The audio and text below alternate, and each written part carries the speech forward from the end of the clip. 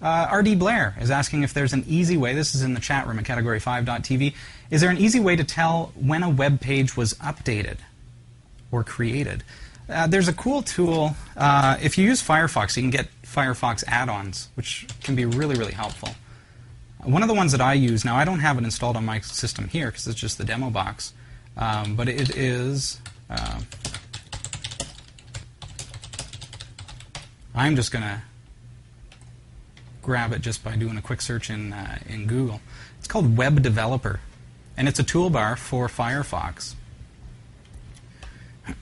I'll post a link. Again, I'll post a link to anything that we bring up on the show in the show notes for episode number 118. This is Web Developer, addons.mozilla.org / oh, I'm not even going to read it. I'll post a link.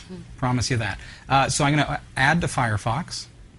Nice thing about Firefox add-ons is that you're going to get, you can install this on any platform. You don't have to be on Windows. You don't have to be on Mac. You don't have to be on Linux. I'm on Linux here, and it's installing just fine.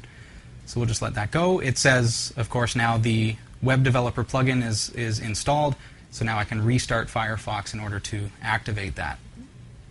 So I'm going to let that go. I like this tool. Now I am a web developer, so I like having the ability to get further information about the sites that I'm working on.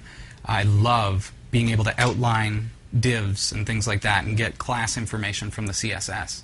That's a really handy feature. So now it looks like that's done installing. It's ready to go. My Firefox is restarted. So now if I look up here, you've got this new toolbar, which you can disable if you don't want it to be there all the time. You can go Toolbars and turn off Web Developer Toolbar. You can go Information, Display. It's going to be one of these. I'll try to guess Display Document Outline. No, that's the outline. Information. Oh, there. View Page Information. That sounds a little more likely. And this tells me lots of info about the site, including when the site was last modified. So that can be very handy if you're working on a website. Sometimes I'll get a client that will say, you know, I want my website updated, and I look at that with Web Developer and realize, oh, it hasn't been updated since 2007.